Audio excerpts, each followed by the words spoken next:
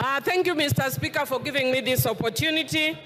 Mr. Speaker, I wish to start by saying that one of my favorite books is Good Girls Never Get the Corner Office. Mr. Speaker, this is in response to what you are telling me earlier in the morning when you are urging me to be a good example to the girls, the younger ones who are doing their first term. Mr. Speaker, if they are good girls, they'll never get corner office. Be as bad as Millie Odhiambo, you will be the mother of this house. I am a bad girl, and as a bad girl, I'm here serving my 4th term. So do not be cheated like the African culture where you are told have decorum, dress nicely, be kind, be nice. I'm telling you, you will go nowhere. Be a bad girl like me and you'll get somewhere. Mr. Speaker, having said that, I wish to declare my interest under the standing orders number 90, which Wamuchomba stood on, because I don't want to be declared disorderly. And that is because when you have a pecuniary or personal interest, you declare. And Mr. Speaker, I want to declare my interest as a former user of sanitary towels, and as Dynasty as a former user of diapers, and as a future user of diapers. Because as a woman, once you get menopausal, you will have leaks and you will use diapers.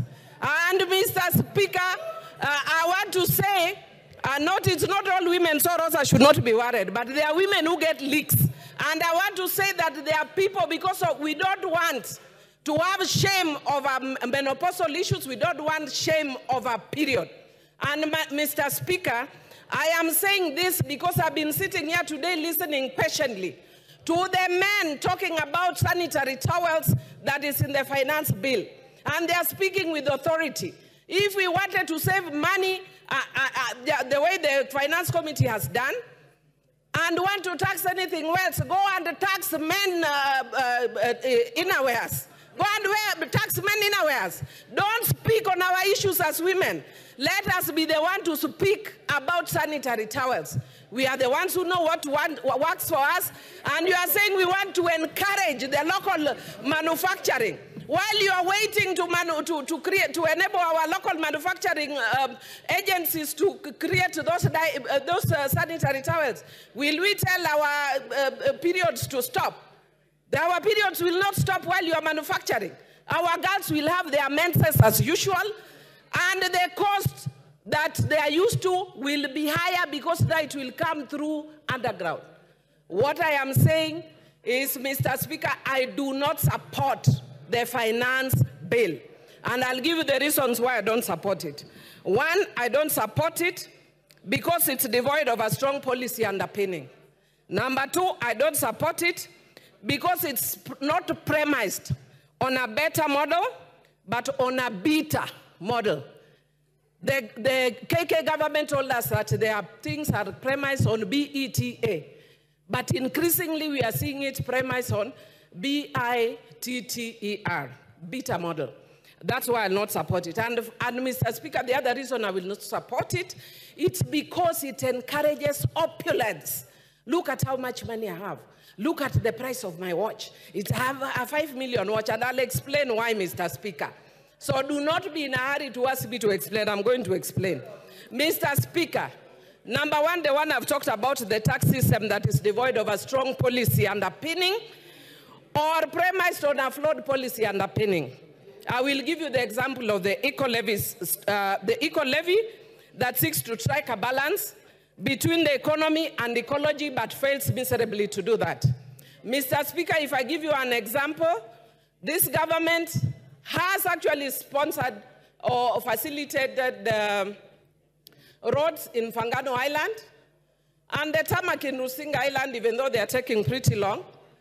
And I want to tell you, Mr. Speaker, that if you are to use this model, the taxing model that they are saying, then it means that a contractor who is doing those roads and earning billions on those roads, Mr. Speaker, when they destroy the environment, the fishermen from Rembaringiti, Rusinga, Mfangano, and Sukuru Island, who will be making at most 1,000, will be asked to repair that person's damage through tax, forgetting the PPP principle.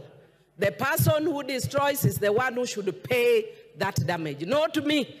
the fisherman of Omena, making 1,000, you are expecting me to pay the tax of a person who is earning billions doing that road. I do not support this tax. Mr. Speaker, I can give you another example. Mr. Speaker, the second example I'm going to give is on the issue of the smartphones again. And I want to thank Honorable Rachel Nyamai, who actually said that one of the ladies that she's sponsoring her education, when she talked to her, the lady told her, I'm here doing TikTok. And we do not actually seem to understand how that relates to this tax. Now I'll tell how it relates to this tax. Mr. Speaker, if you are taxing digital content, Mr. Speaker, this girl has gone to town. I can tell you after this, Rachel Nyamai, myself and others will be on TikTok. The girls will be imitating us on TikTok. And they will be making money imitating us on TikTok. And then under this tax, we are telling them we are taxing you, TikTok. Why? They are doing that because there are no jobs. They have become innovative and look for their own jobs. And after they have got their own jobs, an industry that has not solidified, like teaching, like law, we want to kill that industry that is helping our young people. That is why the Gen Zs were on the streets. And Mr. Speaker, I'm so thrilled that I was shown a photo of a young girl who looks like me, and some people were saying, Millie, we can see you are here now, you can retire. And I wish she was in my constituency, I would have retired tomorrow. And Mr. Speaker, yesterday, my own niece, who I am the one who was raised since she was in primary school, she's lived in my house. I was with her. And I tried all the means to try and divert her attention from what was going. How she managed to sneak in, and this morning she's telling me, and Mr. Speaker, before I got to what she was telling me, I told her, can I give you a lift to town? She told me, no, Auntie, I cannot be associated with members of parliament. Your generation, you have messed this country. We have to fix it. Gen Z. If we do not take Tuesday, Super Tuesday, as a wake-up call as a country, I don't know what else will take up as a wake-up call as a country. And I want to tell the president, who I served with in the same committee in parliament, who was my classmate in the university, fire those guys that you have hired who are giving you economic advice. They are not helping you at all. How do you even imagine bringing something like taxing bread, even if it is as a joke? That is a joke carried too far. That is a joke carried too far. You can crack those jokes elsewhere. You can find a situation where the young people have banned the country based on your joke. Try those jokes elsewhere. Because Kenyans are suffering. Kenyans are tired of being taxed. And if we cannot listen to the Kenyans who are tired of being taxed, we have no business being in this house. We must listen to the Kenyans. And I want to say that you have done well in trying to deal with some of those issues. But there are still very many that are still here, Mr. Speaker. Because we have a short time, I may not mention all of them. But I want to say, like, for instance, the eco-levy. We are talking about trying to be environmentally friendly. Yet the things that we are taxing, we are not doing exactly that, Mr. Speaker. And we are taking away jobs of young people by the tax. Look at the increase in fuel.